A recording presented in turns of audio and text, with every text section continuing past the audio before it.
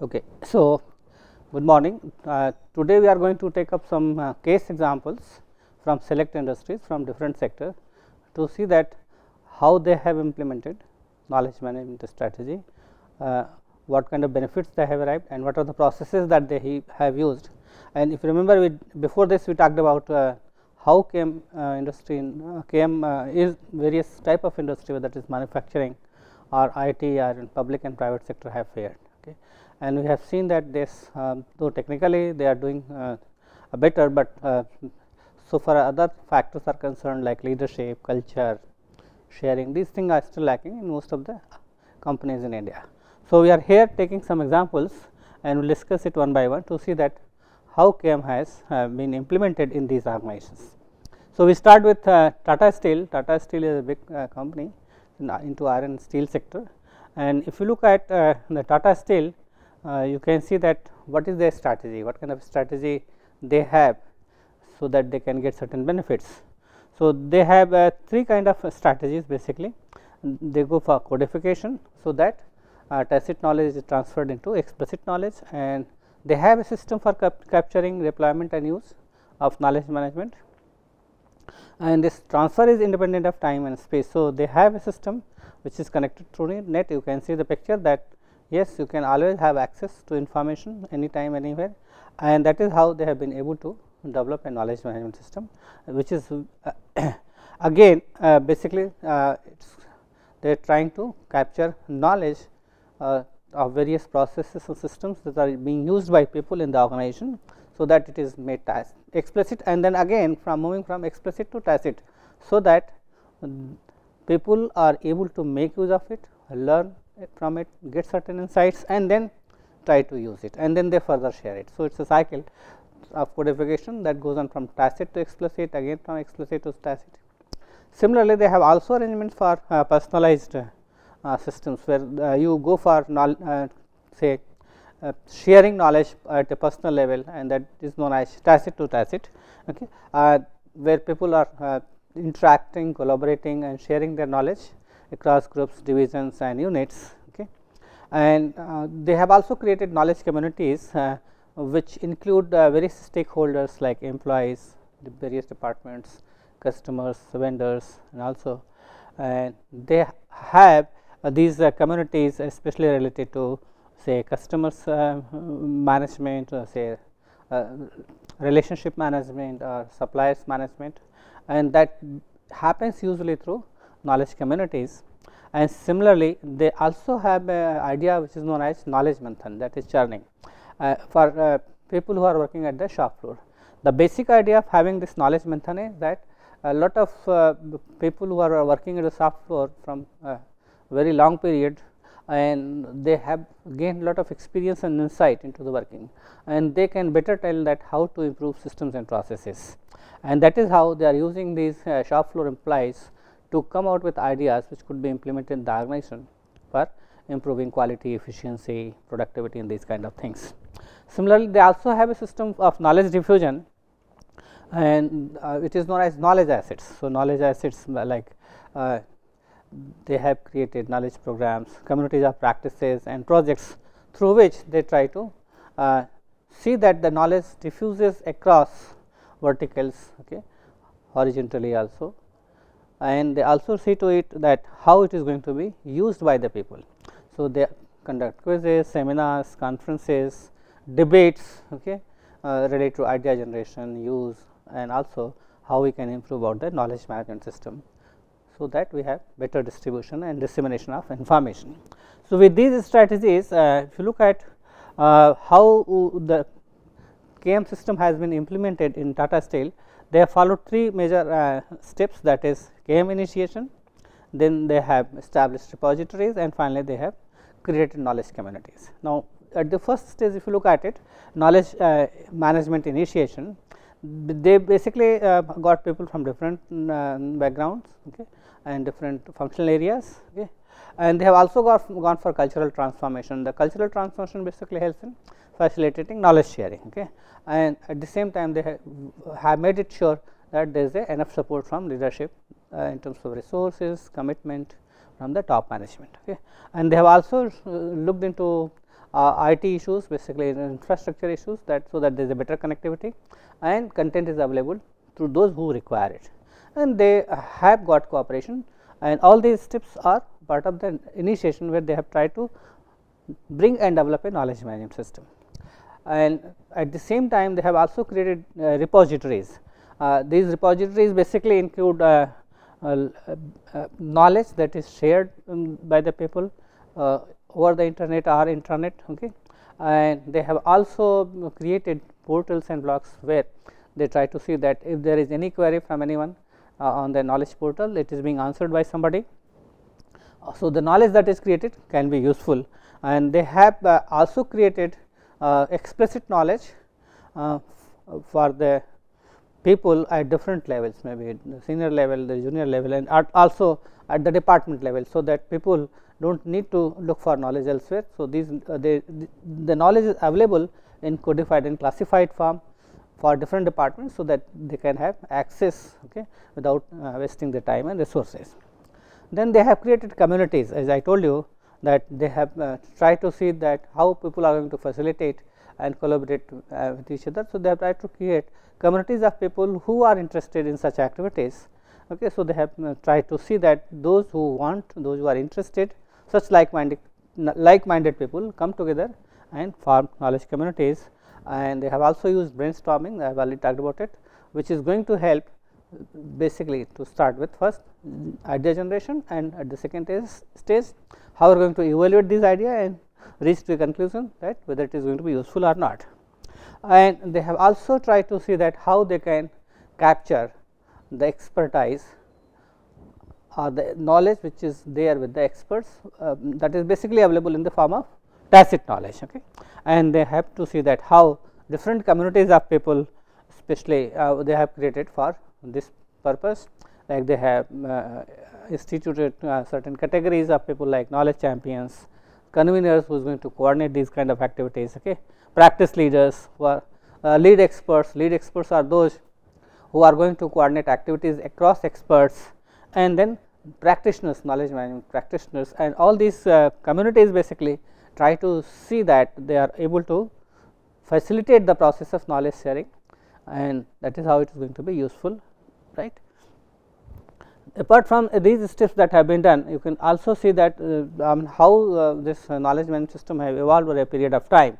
Okay. At the first phase, when this knowledge management system was adopted by Tata Steel in 1990 or 2000, it was basically they were trying to create awareness that how it could be useful, what kind of system or processes there should be in place, and then they actually launched KM portal at that particular stage, and then they also try to see that what kind of benefits they are going to get out of this knowledge management system, and then whatever short wins that they had, they try to actually put it on the website, and then so that people could see that what are the benefits of having a good knowledge management system. Second phase, basically they try to develop communities of knowledge people, okay, and then they also try to see that how the knowledge portal that is going to be used by the people is secure and safe, and then they also try to create at the third stage, which is known as KM index. KM index basically talks about how much knowledge is being created, stored, what is the status of the repositories, and the extent to which people are going to make use of knowledge, okay. And they also try to see that community index, that what is the status of the community index, so that is appreciating or depreciating, and at the same time they want to see that what are the different processes which is being adopted across organizations, okay. And then they also launch on an experimental basis the ask the expert. So, any person can ask a question related to solving a problem to an expert, and experts were supposed to answer these questions through net or other mediums. And then they also introduce a recognition system where people who are sharing knowledge, who are creating knowledge, okay, are those who are going to use knowledge for the benefit of the organization, were being recognized in terms of rewards, incentives, and other things. In the last phase, they also try to make it more participatory while by involving supervisors in the process, and the focus was more on not creating knowledge instead of transforming tacit to explicit, but they also try to see that new knowledge is created, so that they can improve systems and processes in the products. And at the same time, they also try to create not physical community but virtual communities, so through which people are connected, and then they try to share their knowledge, and ultimately they also included the customers and suppliers into this network of knowledge management system, and that process is still going on. Now, if you look at some of the benefits that have been derived by Tata Steel, like they have been able to see that there is a better collaboration interaction among the employees. Okay, they could find that yes, expertise is available with them, people who are more satisfied with the job. Okay, and there are certain benefits, monetary benefits, like reducing the cost on R&D activities. Okay, a lot of ideas which were duplicated were reduced, because once you are going to integrate all the ideas, you can see where the duplicacy is there, and then you can, these duplicate ideas were reduced. Similarly, that helped the knowledge Tata Steel to gain a competitive advantage in the market, and that also helped them to increase their productivity. So, if you look at the benefits, basically they were able to use existing knowledge and also create new knowledge. They also it also helped them to reduce cost and increase revenues, profits and other things, but there were certain other benefits which implied that yes, people are also happy and satisfied, because they were being a part of it, and they see that how knowledge sharing these activities has really not only helped them in terms of their personal professional development, but also the organization growth and development. And as I told you that Tata Steel has been conferred with the prestigious MAKE award many times, almost 6 to 8 times they have got this most admired knowledge enterprises award. Now, if you look at how they are going to use this at the Tata Steel, so what they are going to do is that they are going to start a learning process with the KM repositories and KM communities, so that you can go for personal professional growth. Okay, and they have also tried to create intellectual capital index. Okay, and they are also trying to get the experience, they make use of the experience of those who have left the organization or is retired it, so that the long experience and knowledge and insight that they have could be transferred from tacit to explicit, and this has also been used for employee growth and development. And similarly, also they have tried to see that how they can integrate not only the knowledge of the employees, but also the knowledge that resides with the customers and vendors, so that it could be a part of the knowledge management system. So, the idea is that when they are going to move in 21st century, they would be able to satisfy the requirements of the customers. Okay. They are not going to create only physical assets, but also going to see that people are having those critical competencies which is required for competing in the future. Okay. So, after Tata Steel, we will discuss another major company which has initiated knowledge management in big way. It is an IT company, Infosys. And if you look at Infosys, they basically started a knowledge management system way back in 1990, and then they also launched a portal that is known as KShop in 2000, and they also introduced knowledge currency units in 2001, and that is how you can use and contribute to knowledge shop. And if you look at knowledge currency unit, it was again modified, and the emphasis was placed more on knowledge sharing and visibility than getting monetary rewards. Okay. And they also further they tried to see that the kind of contributions that was made to the knowledge shop, they wanted to just the quality of the contributions that was made to the knowledge shop. Okay. And by 2005, Infosys had a very good knowledge management system, and it also is a part of the MAKE Global Award system, and it started with 2005, and again in 2016 it is there in the list. Now, if you look at knowledge management system that they have adopted, it is actually they have developed a model which is known as knowledge management maturity model, which is in analog with what we call the people capability maturity model. So, it is not exactly PCMM, but it is basically related to how they are going to evolve and develop a knowledge management system in the organization. It has 3 prongs, that is people orientation, process orientation and technology oriented. Okay.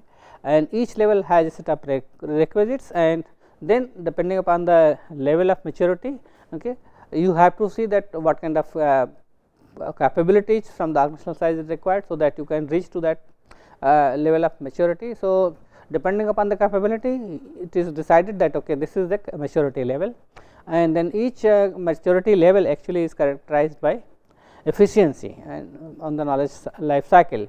In terms of acquisition, dissemination and use. Acquisition, that how are we going to acquire knowledge, how are we going to distribute knowledge, and the extent to which people are going to make use of knowledge. Now, if you look at this, first is by default undefined, it is basically related to people capability. Second is basically reactive, where you are going to see that there are certain things that is being repeated, reuse, and at the third stage basically you are trying to make them aware. It is more restricted data driven decision making basically, and then you try to leverage your internal expertise, you try to increase internal efficiency, and also try to focus on virtual teams which are working together. Then moving to the next level, if you see that yes, at the first level, yes, it is basically thinking that yes, this is required for your survival. Okay. So, the people need to be convinced at this level, okay, and they need to be trained for the role, so that they learn certain things which is very much, which is basically a prerequisite, and the knowledge that was residing with the organization was fragmented in different units and pockets of the organizations, and also in the people's head, which was basically tacit in nature. The second level was more reactive, where you try to see that people are going to share the knowledge depending upon the requirement, and the kind of knowledge that was shared was mostly routine and procedural knowledge, that how to perform a job, how to write code, and these kind of things, but it was not very useful. And if you look at the result areas that was expected at this level, that knowledge awareness, how people are going to be aware of the knowledge, okay, and then you have to see that yes, there is a formal knowledge management system, and then there is an administrator who is going to be in charge of the database, right.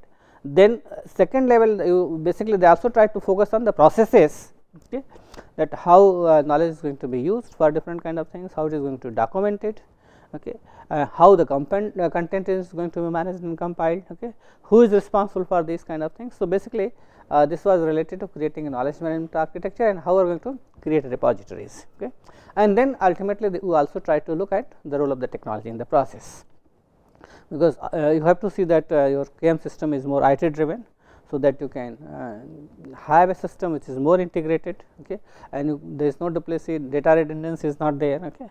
So, these kind of things were there, and then you have to say that how we are going to make use of this IT system, okay, for knowledge sharing, okay. So, they also try to create these kind of things. At the third level, basically you try to create more and more awareness, make sure that okay, the content that is available is going to be useful for different requirements. And then when you try to look at the knowledge life cycle, basically you try to see that yes, the knowledge is available at different levels, at the enterprise level, at the unit level, at the department level, and then you also try to see the nature of technology that would be required, okay, and then how we are going to leverage the expertise to transform tacit into explicit using technology, okay, and then they also try to see that how knowledge management is going to be evaluated using different kind of metrics, which could be financial and non-financial metrics, like we discussed earlier, like you can use benchmarking, balance the scorecard, or similarly return on investments in knowledge management activities, and then you see that how managers can facilitate knowledge sharing the process, okay. So, that would help you to see the link between KM processes and the outcome that is associated with this, okay.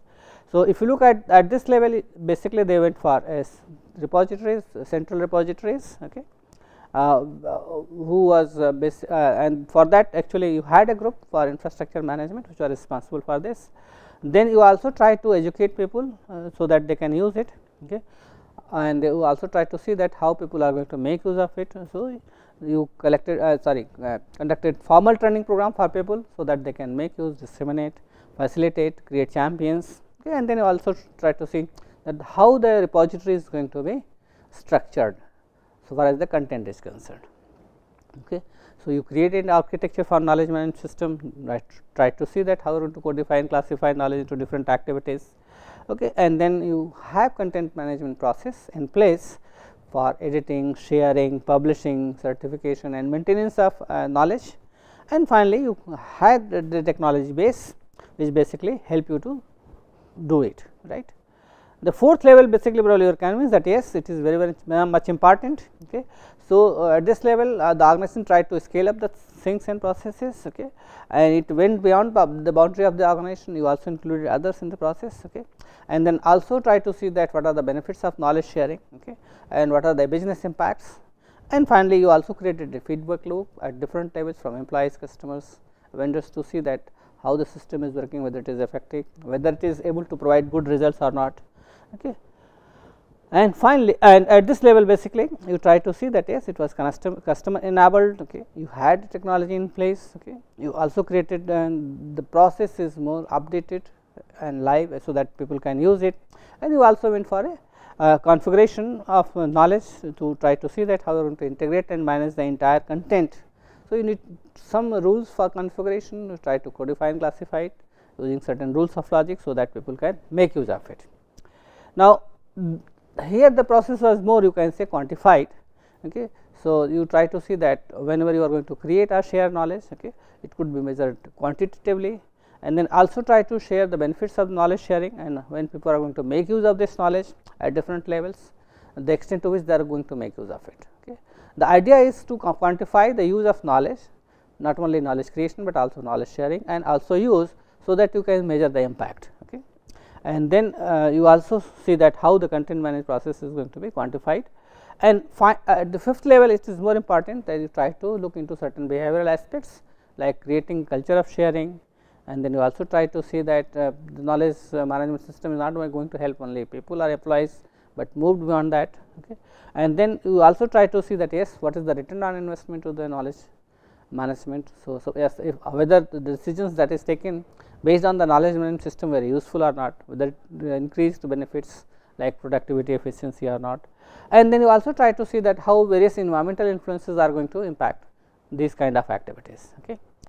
And then you also try to develop knowledge leaders in the field by appointing CKOs, COs and these kind of things. At this level basically you are went for more and more integration, okay, and then you try to see that how you can leverage knowledge management system for the development of the organization for growth. So, try to measure in quantitative and qualitative terms both, and you also try to see that the extent to which it is going to be linked with the innovation, because ultimately you are going to create knowledge management system to see that how it is going to be used by people to be more creative and innovative and come out with results in terms of improvement in the processes and products. Okay. So, that was very important for the organization. Now, if you look at this, probably as I told you that at different level they try to do different things.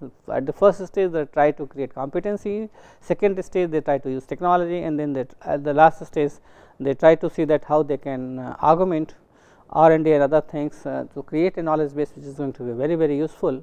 Okay. And then they also try to look at some other issues, that what kind of leadership would be required. Okay. So, what chief executive officer actually who drive the initiative, and ultimately they try to appoint chief knowledge officers and have a separate knowledge management unit in the organization. They also try to create a building and learning environment, okay, and accordingly they try to develop a IT infrastructure, okay, and also evaluating the knowledge management system. So, they develop certain metrics both qualitative and quantitative for measuring the impact of knowledge management.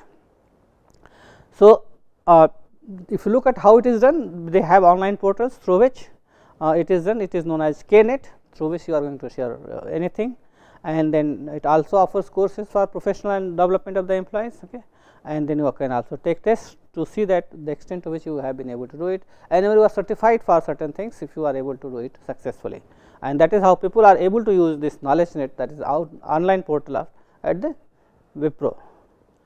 So, this is how we look at the Wipro system. So, they have a system what you call knowledge management, which is basically related to create, capture, organize, access and use of knowledge management system, and this is for both explicit and tacit knowledge, and that is how it is done. Tacit knowledge through discussion groups, yellow pages, chats, and explicit knowledge through documentation and the reusable competencies. And to support that you have business processes, IT infrastructure and a KM team.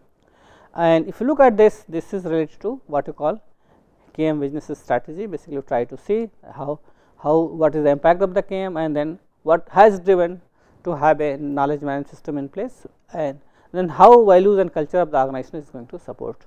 Okay. The idea is to appreciate the intellectual capital in the organization. So, if you start from here, you can see that yes, they need to have a knowledge management system where they are going to use both kind of knowledge, explicit and tacit, in the process.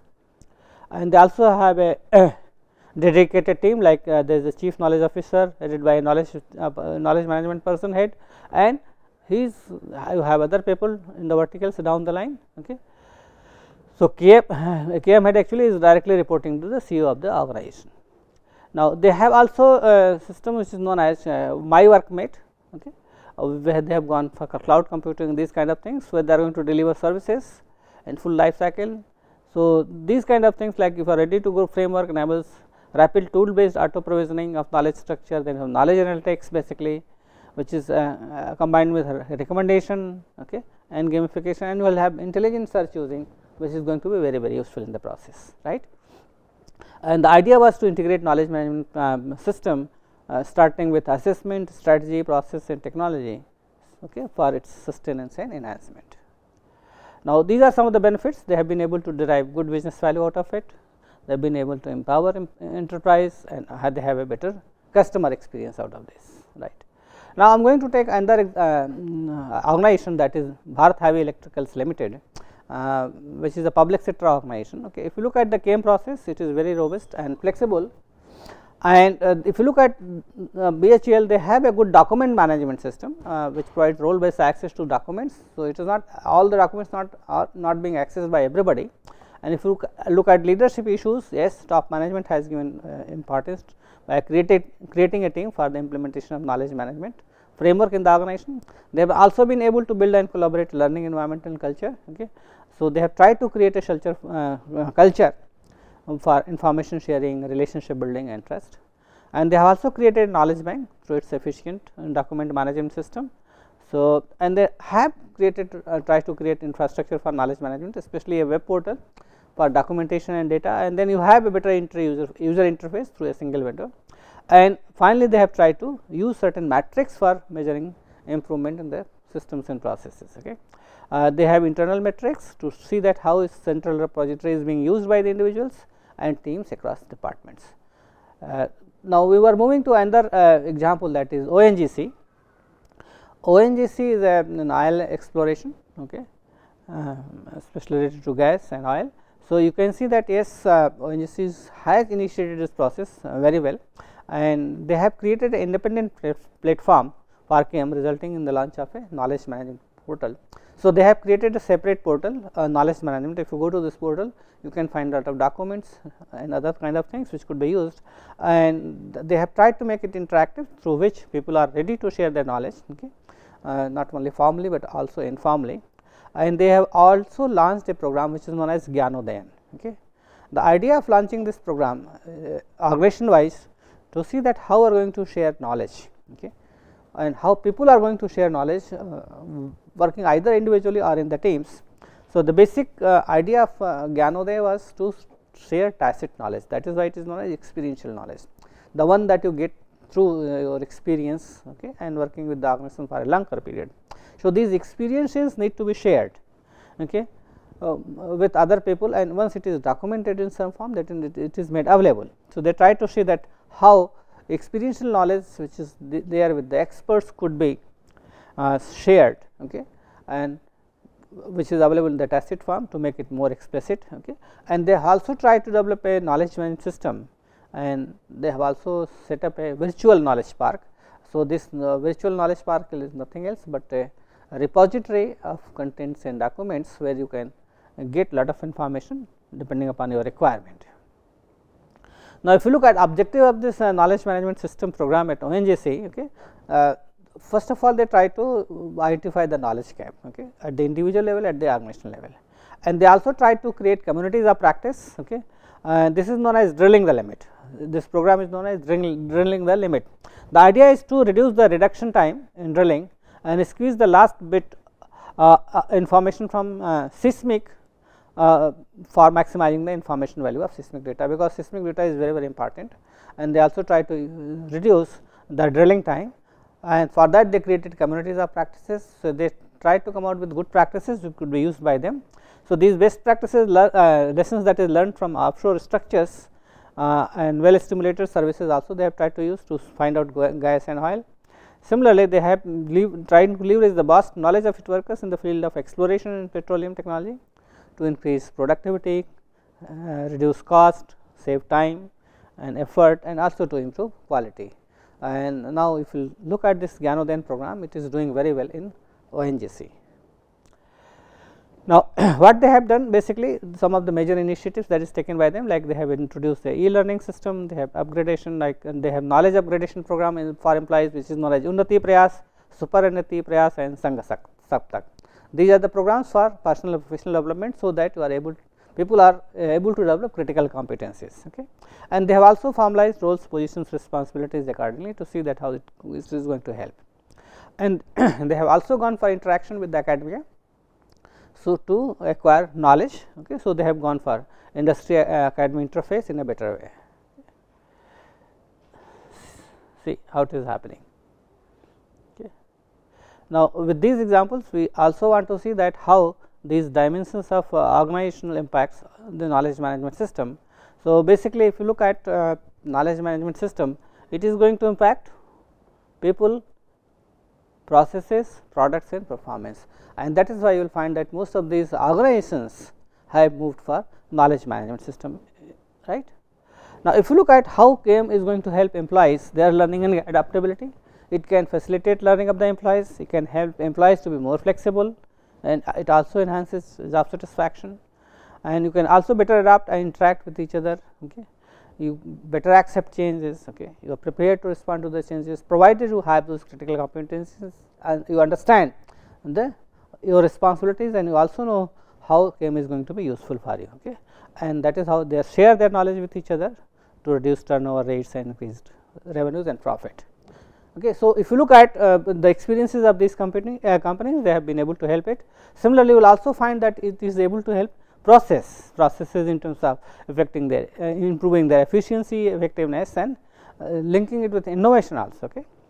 So, it has been able to help different activities related to different processes like marketing, manufacturing, public relations and otherwise. Also, they have been able to see that impact is on improving efficiency, effectiveness and also the innovation process in the organizations.